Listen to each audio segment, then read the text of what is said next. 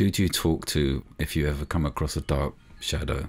You're very vulnerable with your music, but there's not many people in your life you can completely surrender to, really.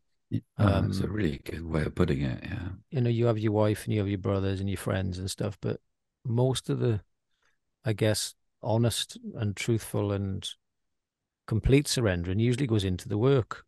There's huge creative spurts, and then there's that bit that comes after it. And I've realized that the drive and the enthusiasm and the kind of work ethic, when it's directed in the right direction, is very, very powerful. But then when it becomes idle, it can come inward and start affecting you that way. So it's took me a long time to recognize it's the same energy, it's just directed in the wrong way. And then you just have to figure out ways of redirecting it. Otherwise, it can kind of chew you up a little bit, you know?